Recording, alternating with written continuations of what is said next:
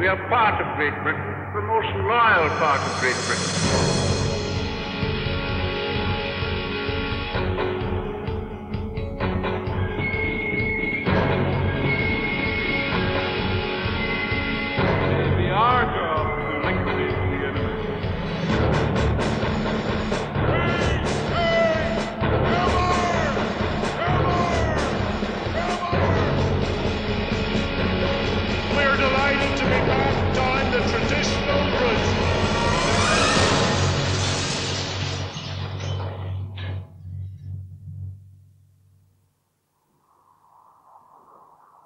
On a winter's day in 1988, mourners bore 3 of their comrades to the Republican plot. They'd been shot dead by the SAS in Gibraltar. The leaders of the Republican movement, Gerry Adams and Martin McGuinness, stood at the graveside in Belfast's Milltown Cemetery.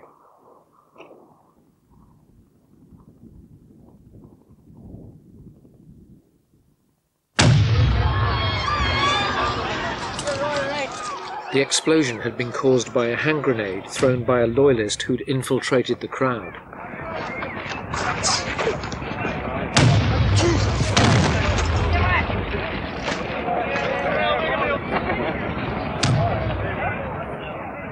The attacker was called Michael Stone, a member of the Ulster Freedom Fighters, the UFF.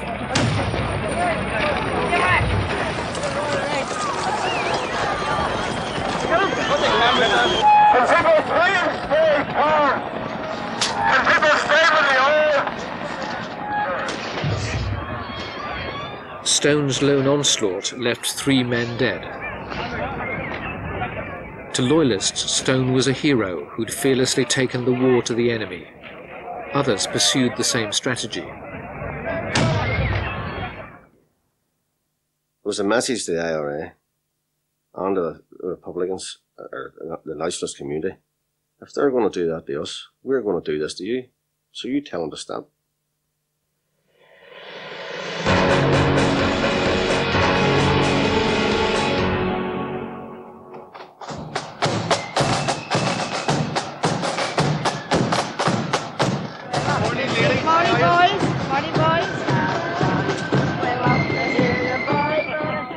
Loyalists intensified their campaign a decade ago against the IRA and the nationalist community.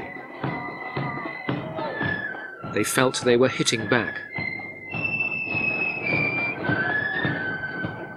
Now it seemed that the ancient victories that power their songs had meaning once again.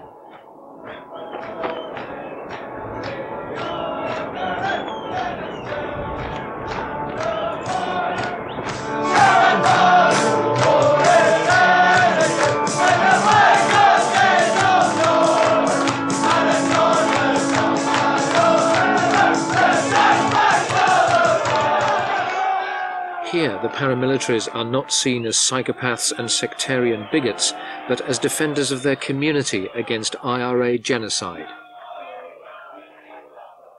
I just got tired of seeing Protestants slaughtered.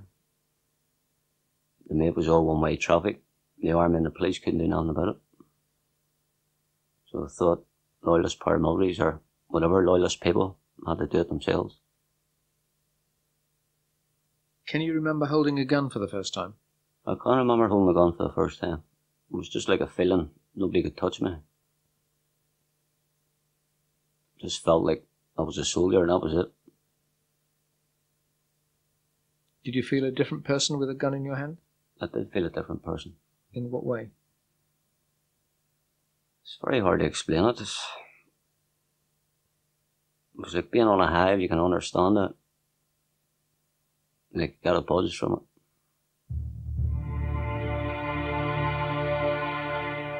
The Loyalist offensive against the IRA in Belfast triggered a murderous cycle of tit-for-tat killings, culminating in the death of a senior UVF commander.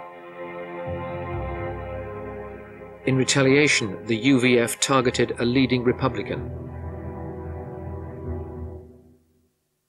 What did you plan to do? He was to be executed. Murdered? Well, you call it murder. I call it shot. How were you going to do it? Travelled to his house. Hopefully we got him in. Did you walk up to the door and ring the bell? No, I think his door might have had to be put in. Put in with what? Sledgehammer. Is that the way those things were done? Yeah. Unless you touch luck and he left the door open for you. What happened? On the way to it, we were intercepted by police. Jerry Spence was sentenced to 15 years for conspiracy to murder. The IRA's Enniskillen bomb epitomised what loyalists believed they were fighting against. 11 Protestants died in the dreadful carnage. Enniskillen was not unique. There were many atrocities like it.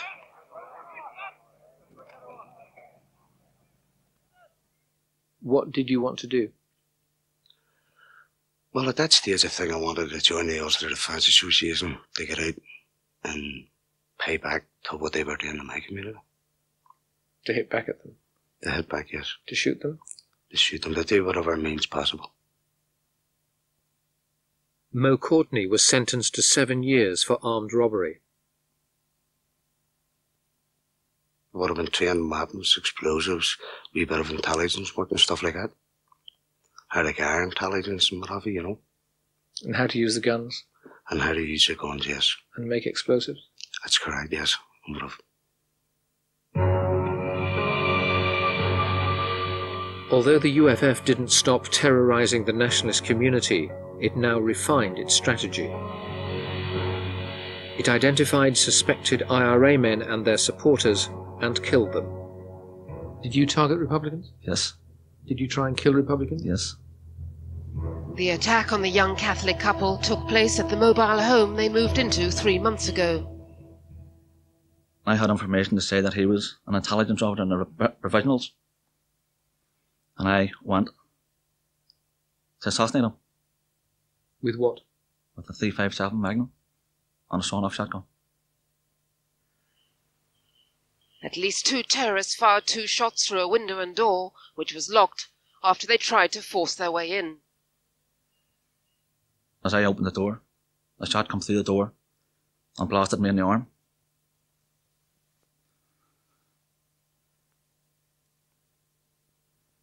I classed that wound as a medal.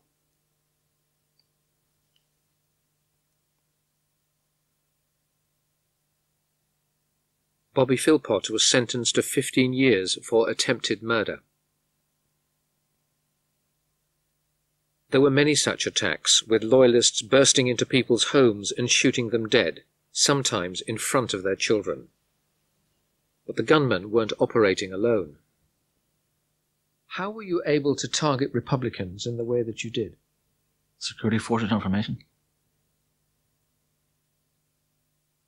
Which branches of the security forces? All branches. RUC, Army, UDR.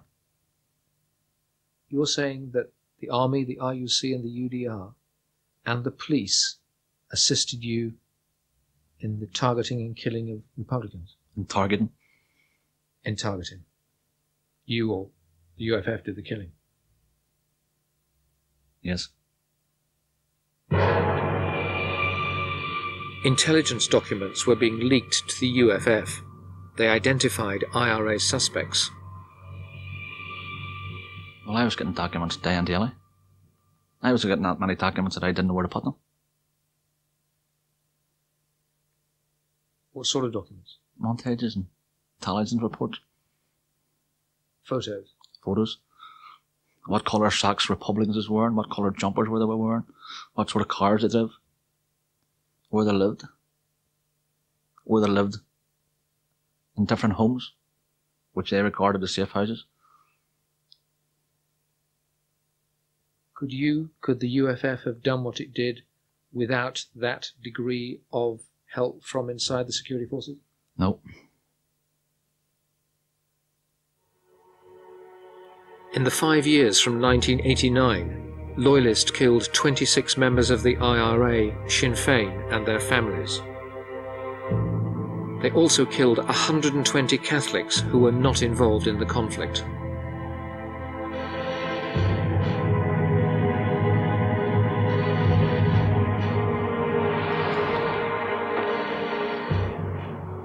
But although few people knew it at the time, the Loyalist paramilitaries were also thinking about how to bring the conflict to an end and establish a peace in which the union they had been fighting to preserve would be guaranteed. To do this, the UVF adopted a twin-track approach, killing and talking at the same time. The killing was done in public, the talking in secret. The strategy was directed by a small group within the UVF leadership known as the Kitchen Cabinet. A leading member of the cabinet was David Irvine, who developed his political ideas while serving an 11-year sentence for possession of explosives. He'd studied Sinn Féin's pronouncements and concluded the IRA was considering peace. That was the first glimmer that something was happening in the Provost. And that had to be followed up. It had to be reeled in. What's going on? Let's find out. And you had to respond? Well, I think in essence we had to understand and then had to gear people up for the capacity to respond.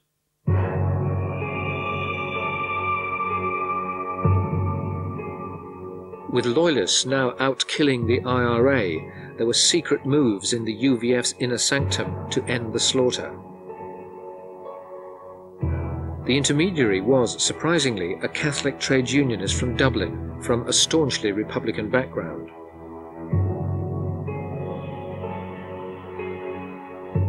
Crucially, he could relay Loyalist thinking to the Dublin government. It was part of the vital process of building up trust. Did you think they were serious in what they said about wanting peace? Yes, I did. I made a judgment call on one of the personalities that was there, and I believed him in particular. And when he said to me, no matter what happens outside, trust us that what we're saying to you is the truth as we know it, and we will always be honest with you. No matter what atrocities happen, we will be always honest with you, and we are equally trying to work our way towards peace. There were also moves on the UDA side. Here, the intermediary was a Presbyterian clergyman. He became a regular attender at the meetings of the UDA's inner council. We talked at times about the future, about their children and grandchildren, if they were spared to have them. Did they want them to grow up in that atmosphere? Indeed, that was a very telling meeting that we had at that time when we started talking about the future and children and grandchildren. The answer was they certainly did not want their children and grandchildren to grow up in the atmosphere that they had grown up in, and we moved from that.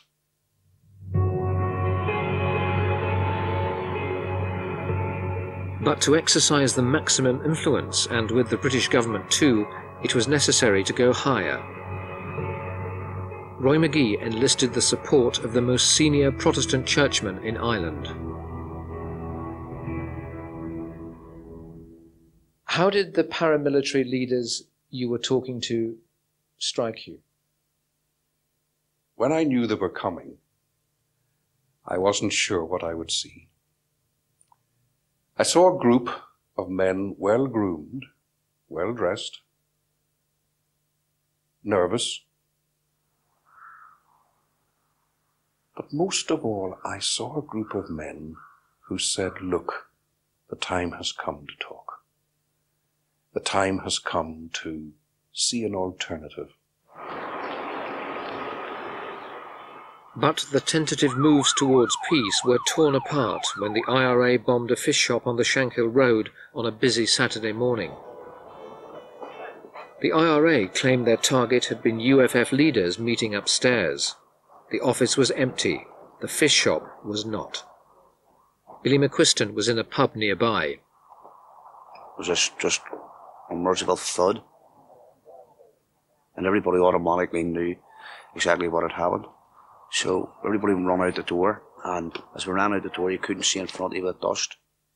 So we ran up to the building, and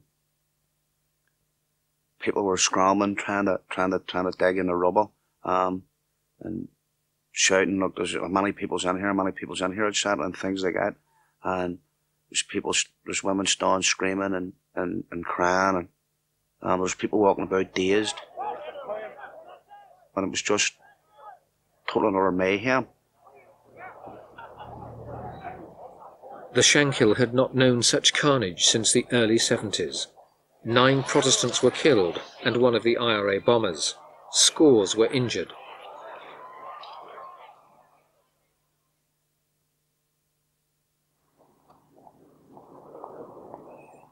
In the week after the Shankill bomb, Loyalists retaliated by killing 6 Catholics. On the 7th night, Halloween, the UFF took terrible revenge. Masked gunmen burst into a bar in the village of Greysteel, shouted "Trick or treat," and opened fire. The UFF retaliated by walking into the Rising Sun pub in Greysteel and just shooting dead 7 innocent people. How did you react to that?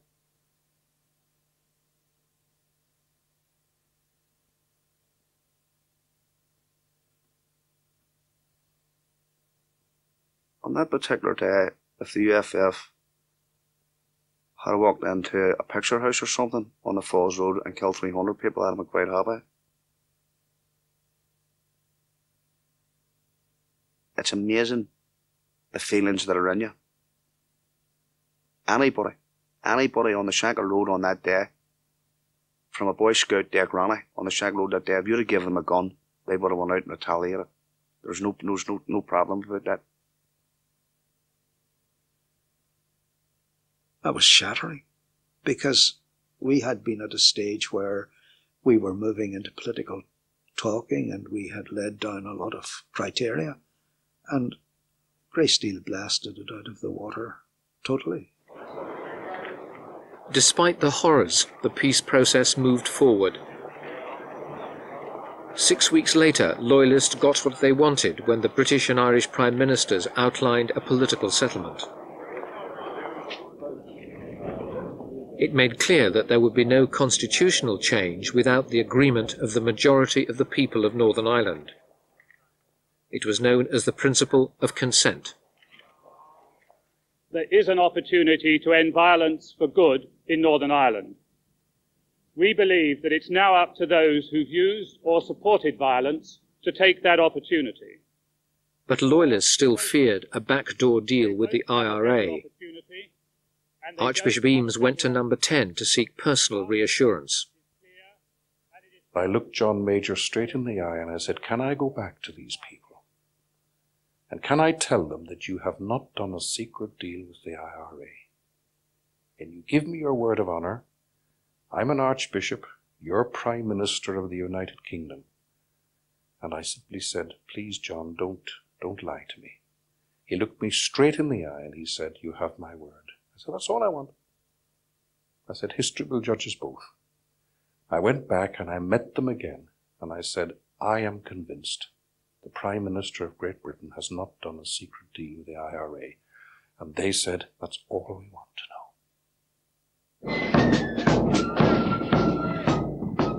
But another blow almost derailed the peace process.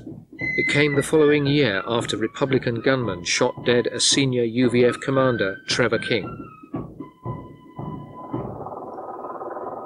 He was standing on the Shankill Road talking to 2 other men. They also died. Trevor King is commemorated every year.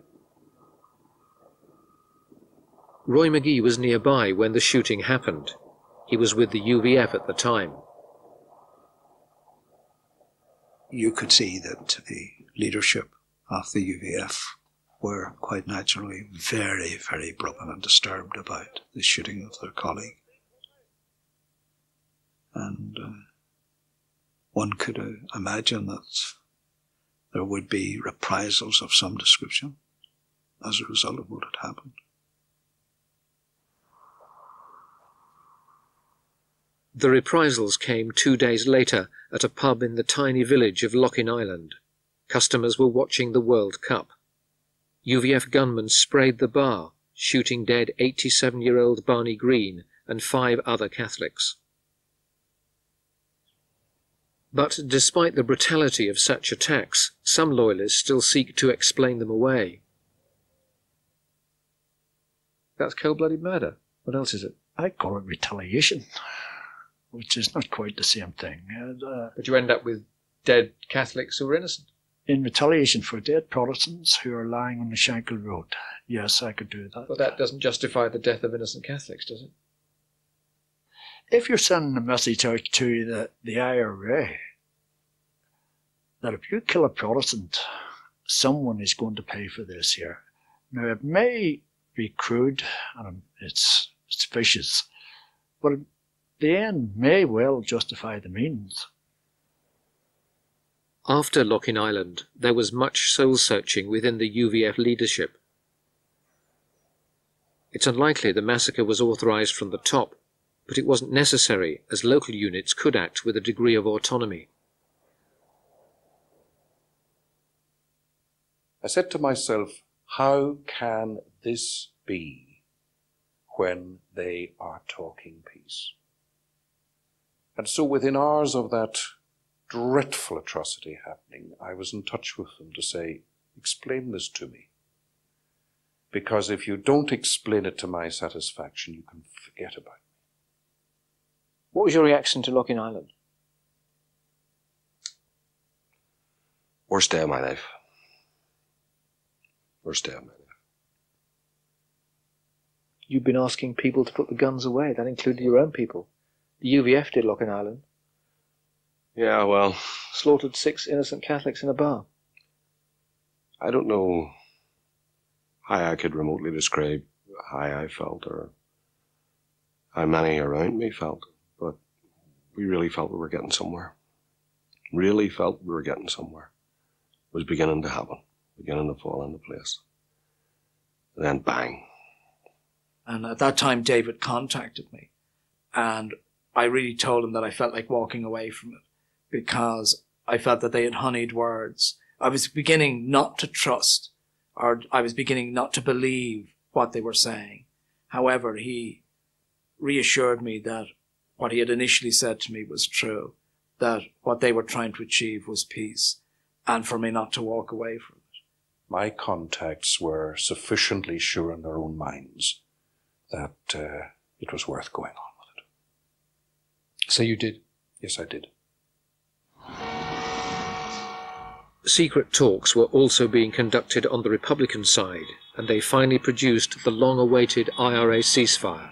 The leadership of the IRA have decided that as of midnight August 31st, there will be a complete cessation of military operations. The IRA had been moving in this direction for several years, recognizing that one day politics would replace the gun. But loyalists see it differently. I believe the UFF strategy brought Sinn Féin to the negotiating table because they couldn't handle the pressure that was being put on them by their people. But Sinn Féin were on their way to the negotiating table anyway. What Yes. the UFF did might have been a factor, but that wasn't the reason they declared a ceasefire and entered talks. We believe it was a major factor. What did the loyalist paramilitaries achieve? The loyalist paramilitaries achieved something which perhaps the security forces would never have achieved, and that was they were a significant contribution to the IRA finally accepting that they couldn't win. In the wake of the IRA ceasefire, there were expectations that loyalists would also let their guns fall silent. But there were internal differences. Not all felt they should follow suit, especially when they believed they had the IRA on the run. Did you support the loyalist ceasefire? I went along with it because the loyalists had called it. Were you personally in favour of it? At that particular time, I thought it was called a bit too soon. That was my opinion.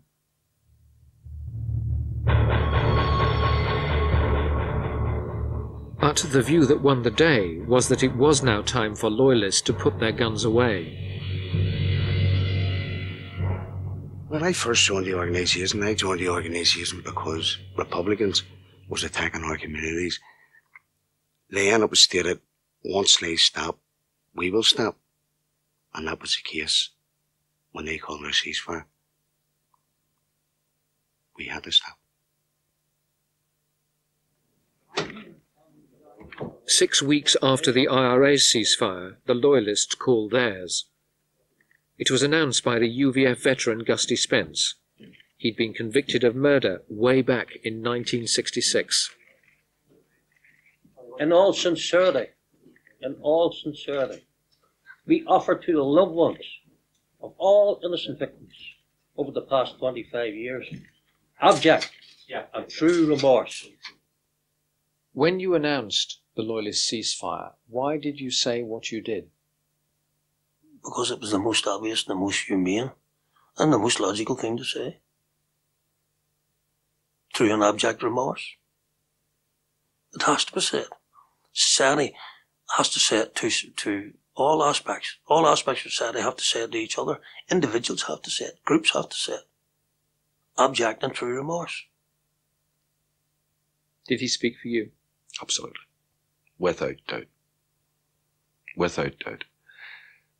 Here was the alpha and omega, perceived by many to be the first, Gusty Spence, part of the first violent men of this recent era, and reading out a statement that pulled the curtain down, or we hope would pull the curtain down, on a brutal and awful past. I think one of the great lessons out of this whole process, which may be incidental to the result, but nonetheless important in human terms, is the capacity for personal redemption.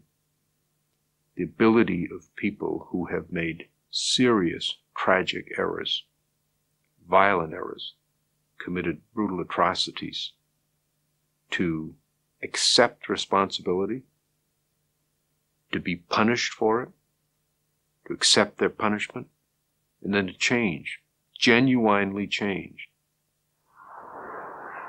Despite the ceasefires, confrontation was not over. It simply moved to a different setting, Drumcree Church. The issue was now marching, not killing. It was forced not by the Loyalist paramilitaries, but by the Orangemen, pillars of respectability within the Protestant community. They demanded the right to march home through a nationalist area, which the residents found provocative. Although a compromise was reached, the Orangemen saw it as a great victory. David Trimble and Ian Paisley glowed in their triumph. We're delighted to be back down the traditional route, as we expect to be again.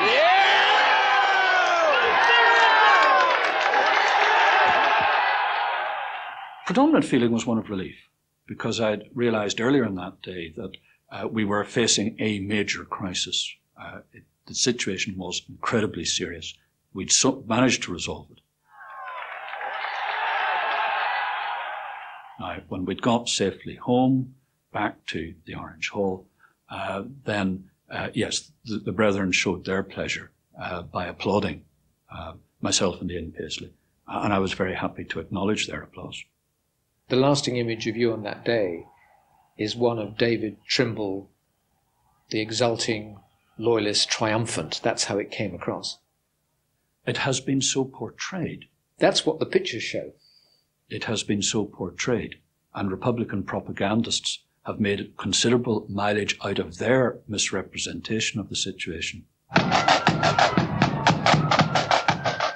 The following year, there was a rerun of the confrontation at Drumcree, but now with paramilitary menace. It came from Billy Wright, the notorious leader of the local UVF, known as King Rat. Wright supported the local Orangemen, who once again faced a standoff with the nationalist residents. Although the UVF was on ceasefire, Wright was prepared to use violence to force the issue.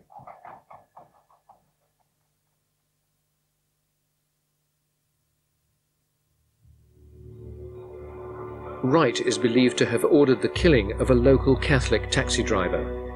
It was a clear breach of the UVF ceasefire. The killing shook the community and shattered the family. As I bury my son, both of you bury your pride. I don't want any mother or father going through what my wife and I have went through today. I've watched my daughter-in-law, I've watched my grandchild go through hell. Don't do it. Please stop this. Bury your pride with my boy. To those who have done this, my family forgive you.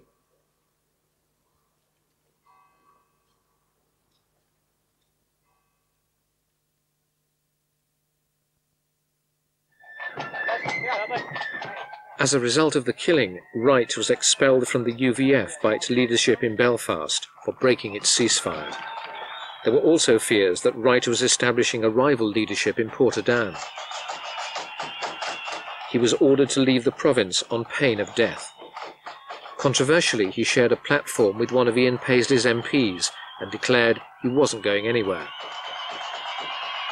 To the adulation of his supporters, Wright became a living loyalist martyr. I will not be leaving Ulster. I will not change my mind about what I believe is happening in Ulster. And all I would like to say is that it has broken my heart to think that fellow loyalists would turn their guns on me. And I have to ask them, for whom are you doing it? Thank you. Shortly afterwards, Wright set up a rival organisation.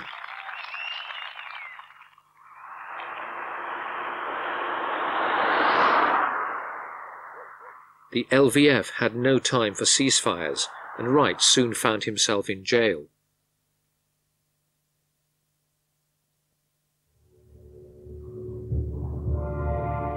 With Billy Wright behind bars and Sinn Féin now involved in all-party talks, there was a dramatic incident inside the Maze prison. Billy Wright was in a van waiting to go for a visit. Republican prisoners escaped from their wing, ran to the van, and shot Billy Wright dead. I was deeply concerned. I knew immediately that there would be retaliation. It was inevitable. I think that the setback of December of 1997 was the most difficult of all to take because hopes had been, for the first time, high. Wright's death triggered more tit-for-tat killings. A UDA man and close friend of Jackie MacDonald's was shot dead. The UFF retaliated, breaking its ceasefire. We came into being because of what the IRA was doing to this country. And if we tried our way in, we agreed to hold a ceasefire. But once people attack us, knowing we are in ceasefire, we still have to respond against the people who attack us. Inside the Maze, UFF prisoners announced they were withdrawing their support for the peace process.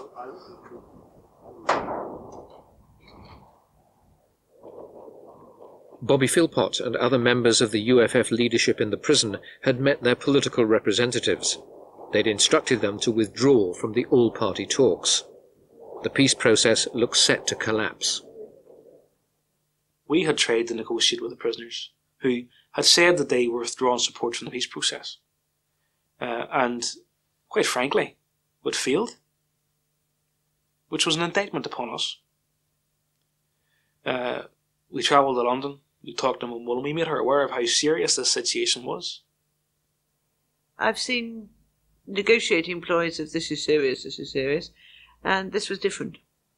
They were seriously in trouble, and they were, to say deeply concerned, doesn't express what was almost fear. And they said, we can't make the prisoners believe what we're saying. You say it to us, they don't believe us. Will you go and say it to them? So I checked with civil servants and went. Her decision was attacked by critics who accused her of playing the terrorist game.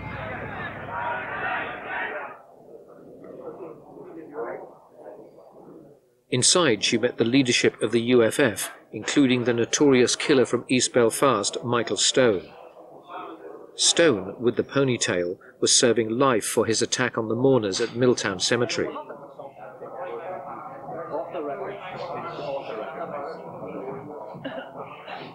At the meeting with Mo Mowlam, Bobby Philpott was one of those who spoke on behalf of the UFF.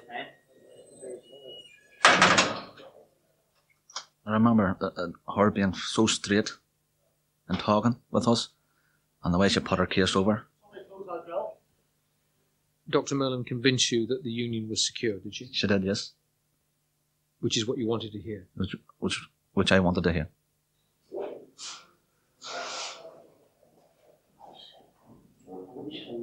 What would have happened if Dr. Mowlam had not come into the prison to talk to you? If that had been the case, we would have seen it as another slap in the face for loyalism, and we would have no other alternative but to seek a meeting with the UFF leadership and to put our view that we believe now is the time to return to war. Back to the war. A war that, on a greater scale than any time before. To the relief of the UFF's political representatives, Dr. Mowlam had persuaded the UFF prisoners to stay on side.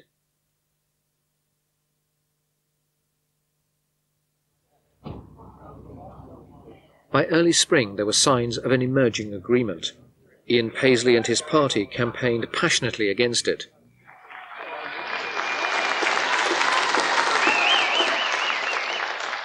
Historically, the Loyalist paramilitaries marched alongside Ian Paisley, but now they were ranged against him. Gary McMichael came to Lisbon Orange Hall to challenge Paisley in public and ask him to spell out the alternative. He was not a welcome visitor.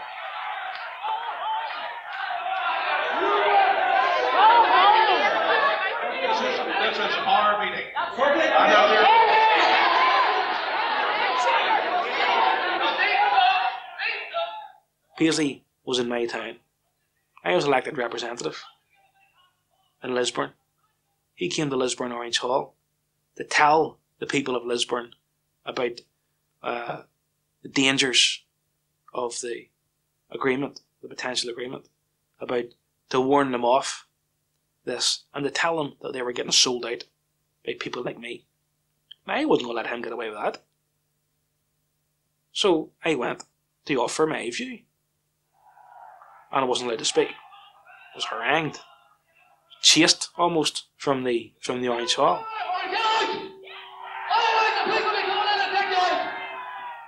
There was no room for debate about this issue. If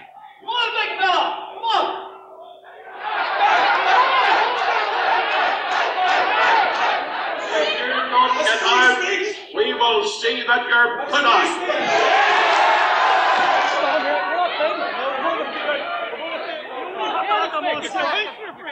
Paisley had flirted with the Loyalist paramilitaries on and off for almost 30 years. Now the relationship was over.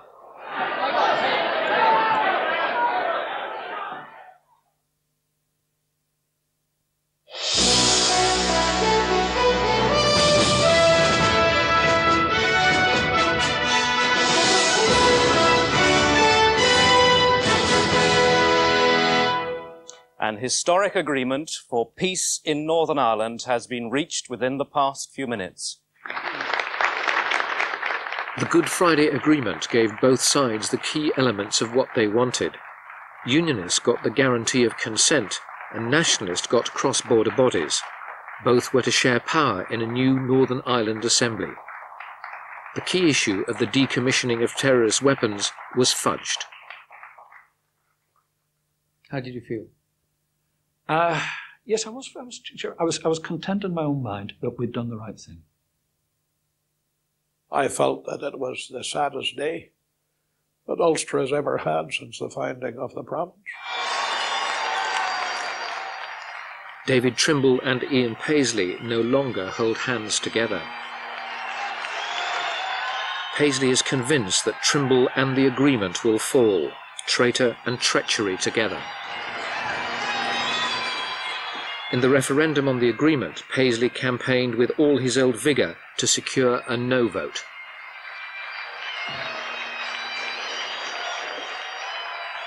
This agreement is not just flawed, it is rotten to the core.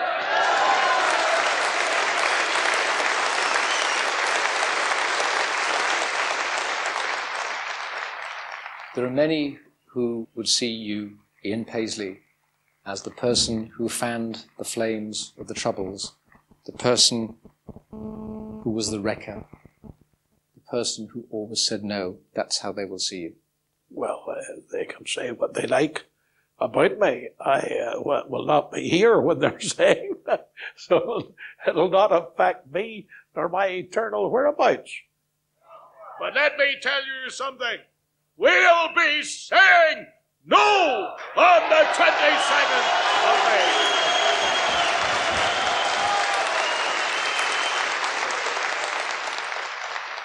All I can say is I'll not be changing. I will go to the grave with the convictions I have.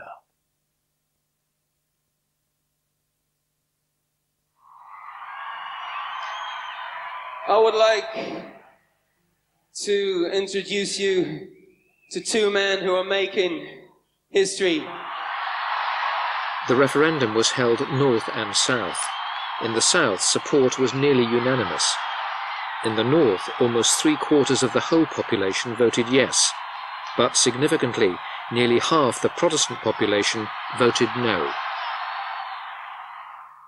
Even amongst those who have uncertainties and dislikes about the agreement, even amongst those who voted no, there is at heart a realisation that there is no alternative.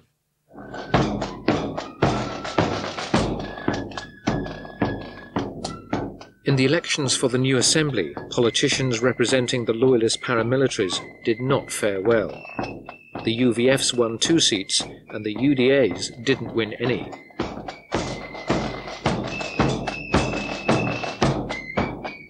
Nevertheless, both organisations have decided to maintain their ceasefires and continue their support for the Good Friday Agreement.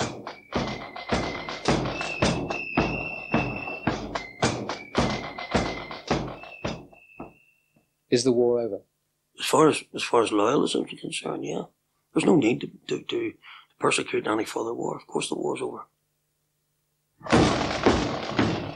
Because the agreement guarantees the Union as long as the majority so wish it, there is a sense in which the Loyalists have won. I think the Union is safe. You couldn't ask for any more than to have the future of the country in your own hands, really. Why is the Union safe? Because as long as the people of Northern Ireland wish it, they will remain part of the Union. Who has made the Union safe? Well, I would take great pride in believing and thinking and saying that our organisation has played a great part in this. It's a long way from marching through the streets with masked and balaclavas, isn't it? Absolutely, and I was there on many occasions, marching and balaclavas, defended Ulster at its time of need, and went to many rallies. But I think 30 years is enough. People are tired of the violence, of the conflict, and they want to see a new society for the children and for future children. If there's never another shot fired, it will be too soon. You won't miss the excitement. I will not miss the excitement. The danger. I will not miss the excitement or the danger. The adrenaline. No. I want an end to it. If it's over, if someone in all sides will declare the war over, I will rejoice. And I look forward to the day, whether it'll ever come in my lifetime, I don't know, but I look forward to the day when I will have a pint on the Falls Road. It's something to look forward to, wouldn't it? But behind such optimism lie 3 centuries of sectarian hate, made ever deeper by 3 decades of bloodshed. The absence of widespread bombing and killing does not mean peace. The agreement was long fought for, and the principles it represents will take far longer to take root. On the 12th of July, the Loyalist Day of Days, there's a chilling reminder of how far there is to go.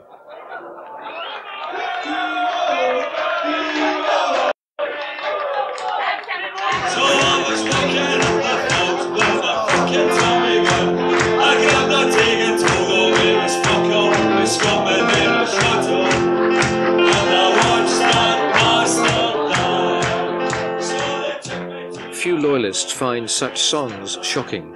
They're part of a community's culture, fashioned by long years of suffering and hate.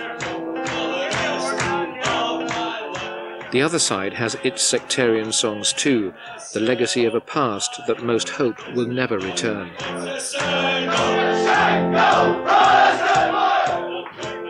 Such songs would horrify many Protestants, but they do reflect the dark forces that 3 decades of political violence have unleashed.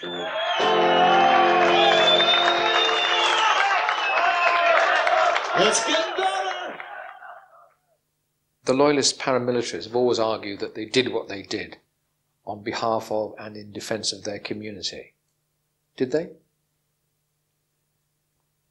Well, I believe that they did, but electorally, of course, they don't get the results. But I'm quite sure that organisations like the UDA and the UVF had a lot of sympathy in the heartland of Ulster Protestantism. And support for what they did. Protestants don't like saying that they support terrorism, and most Protestants would certainly abhor terrorism, but there would be an element who would have a sneaking regard for what the UDA and UVF were doing. It's astonishing to hear a unionist politician of such standing voice the thoughts that many Protestants may have harboured but never been prepared to admit. It's a reflection of moral ambivalence, the result of living through the darkest years of the conflict. Can you live with those people that you have tried for so many years to kill? Well, if we don't live together, we'll die together. Graves bear witness to the suffering Loyalists have inflicted over 30 years and more. If peace falls apart, there will be a return to this dreadful past. The guns are still there.